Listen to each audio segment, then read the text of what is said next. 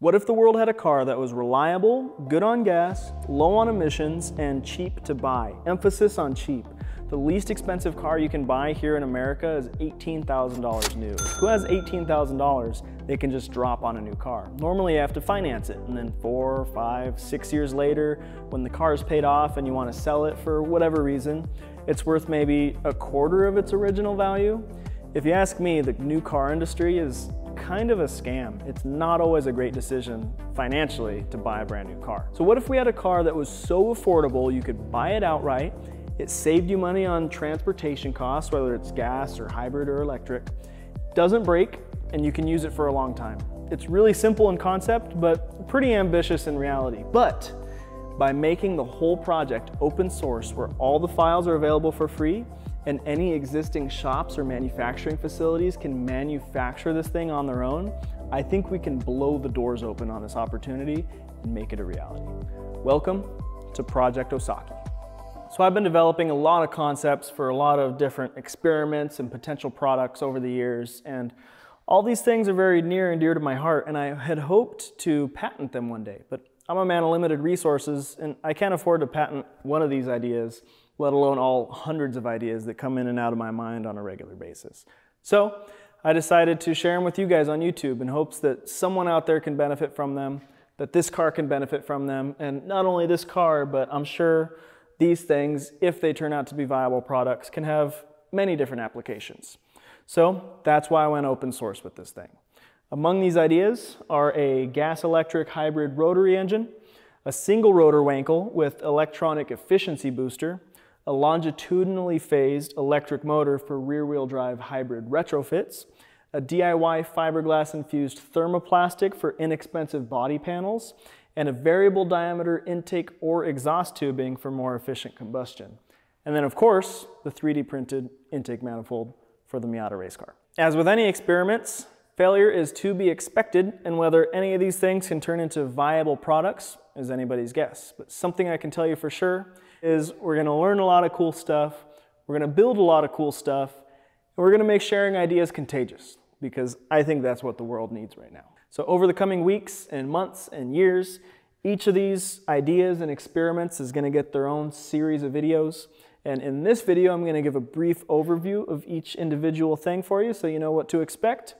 And with that, let's talk about the car design. And if I've kept your attention this long, please give this video a thumbs up, because the better this video spreads, the better the chance we have of making this a reality. So the first core design feature we're talking about today is spacious tandem seating. So we're going to make this car as skinny as possible, reducing the frontal area as much as we can, because according to this formula, which calculates the total drag of a vehicle, it's actually more effective to reduce the frontal area than it is to lower the CD.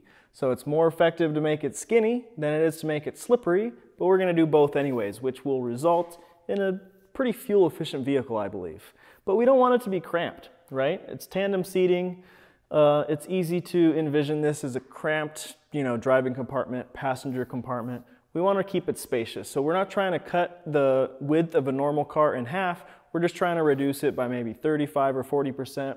That way you retain good elbow room, leg room, headroom, and it feels like you're in a spacious driving environment despite the fact that it's so narrow. Another cool benefit of having such a narrow vehicle is the concentration of mass. So most of the mass is at the center of the vehicle. You'll have drastically less weight transfer to the tires, and you can make the tires much more narrow, further reducing the frontal area and fuel efficiency of the car. But in order to get a little bit better braking performance and cornering performance, we can increase the diameter of the wheel to get a little bit more rubber on the road as we're driving. Let's head on over to the computer where I can show you the 3D model that I've made in Blender. I am not skilled in surface modeling on a 3D program, and you'll see the result of that right now. In case it needs to be said, this blocky gray model doesn't represent a finished result. It's a rough draft, just gives us a basic idea of the type of dimensions we're aiming for. So super low frontal area, less than that of a sports car, but overall it has a larger footprint similar to that of like a mid-sized sedan or something like that. I want to sit the people tandem, so front to back, instead of side to side, because most cars on the road have a single occupant in them. So it's a waste of energy to push the air out of the way for an empty compartment when you have side-by-side seating. I get it, the car's a little funny looking right now, but I think we put some effort into styling, we can make this look really cool. So there's a cool aspect to this being as it's open source that I wanted to highlight real quick. So let's say you're a shop or a facility and you have the means and desire to make this car and you really like the body, but you don't like the powertrain so much.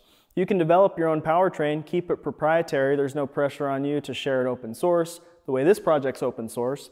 And you can use the body that you like for free. You don't have to pay anything to use the files. They're commercially available. The only caveat is if you make some sort of development to the body that makes it more efficient or something like that, you just have to share that development data with us the way that we share our development data with you. It's a nice little give and take, keeps it fair. So as you can see, the possibilities are virtually endless for this thing. It's really exciting, and there could potentially be dozens of companies that are making their own variation on this body that's a little bit more sporty, maybe can carry more passengers, maybe a little bit more off-road capable. It's really exciting stuff.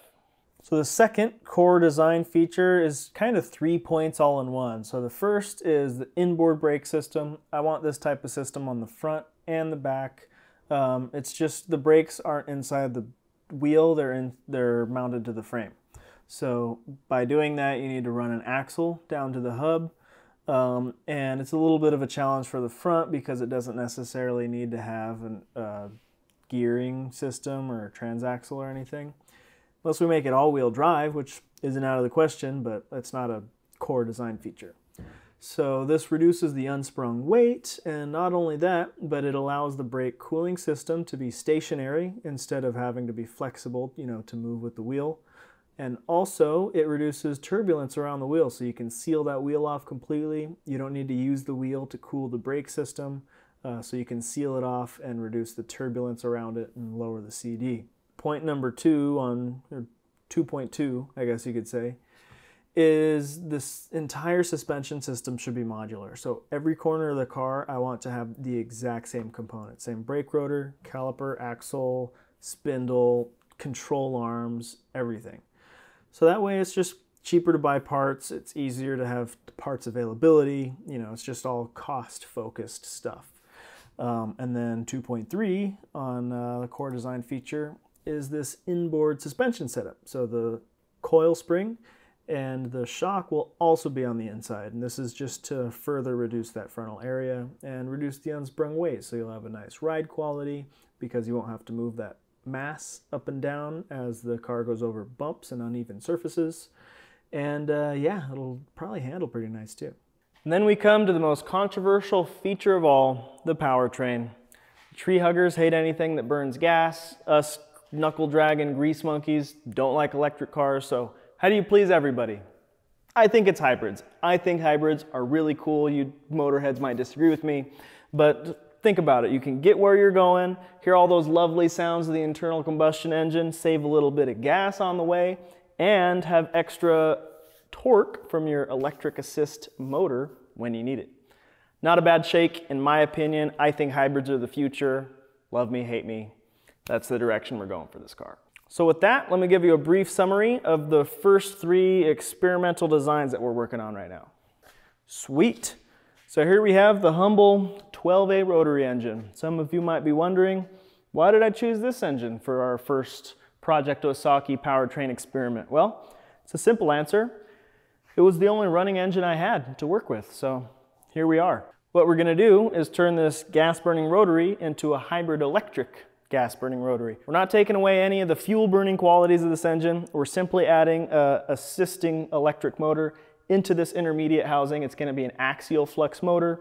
It's going to be reluctance-based, so there will be no permanent magnets. We won't have to worry about crossing the temperature that a permanent magnet will lose its magnetic ability because we're only going to be pulling on the steel in the rotors.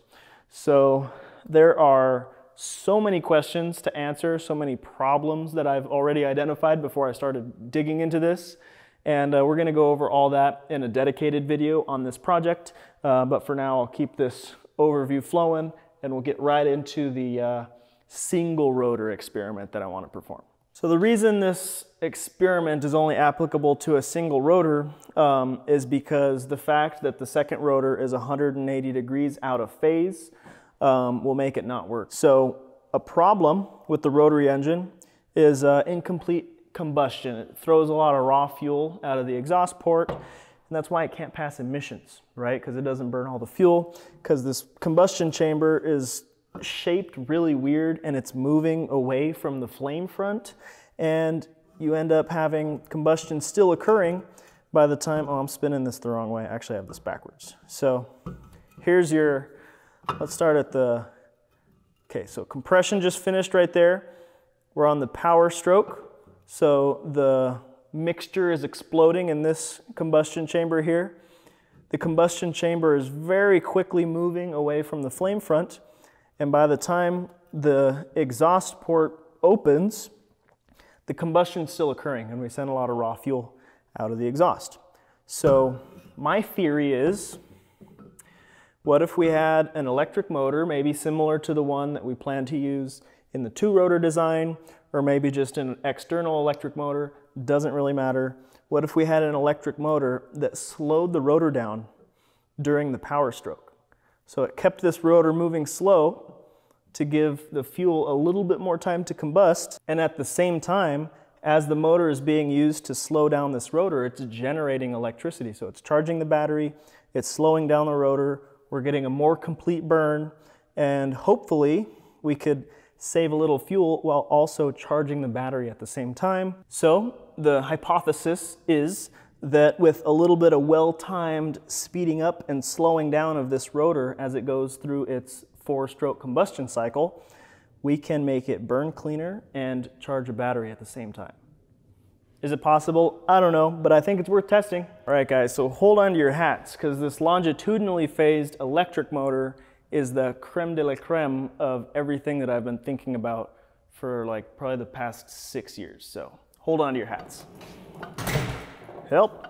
All right, guys, this is a conventional synchronous reluctance motor in a very simplified orientation. So you have your phase 1. You can see that when phase 1 turns on, these two electromagnets are connected. This bar will want to align itself so that it's lined up with the first phase.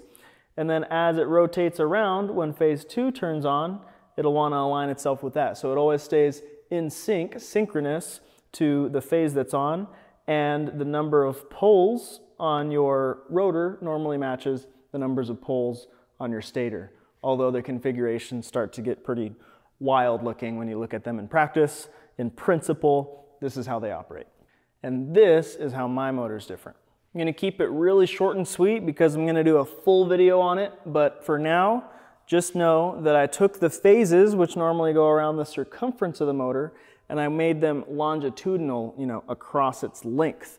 That way, you can take this upper stator section and push it up into a drive shaft tunnel and still have great ground clearance, way more than you would have if this motor had a full circumference of stators, the way a conventional design would work. So you can install this in a rear-wheel drive car to make it a hybrid without modifying your floor pan at all. So I'm super excited about this. I've been working on this idea for a really long time, and very soon you'll have a full-length video on the topic. The last 2 points I want to touch on the car overview at least, are really simple. We can go through them quickly. Minimal cost adding tech, so not a bunch of gadgets and gizmos and doohickeys on the inside of the interior. We're focused on reducing the cost as much as possible, but this is open source, so we might try to make the interior modular where other companies can add, different modules and components to, give it the tech that they desire. But for the most part, the base model of this car will be very simple inside. It'll only have what you need to get from point A to point B and be reliable.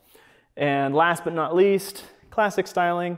It's got to look cool. I think what some people miss the mark on when they're doing concept cars is they make it so streamlined and slippery. You're supposed to follow a teardrop shape to make the car aerodynamically efficient, but they make the cars look like an actual teardrop, which I think is very uncool. So we want to keep a little bit of sharp angles or whatever we can do to make the car look visually appealing, because that's super important for you guys liking it. So to demonstrate our last 2 experiments that we're working on, the DIY fiberglass, I actually already did its first full-length video, so you can check it out right here.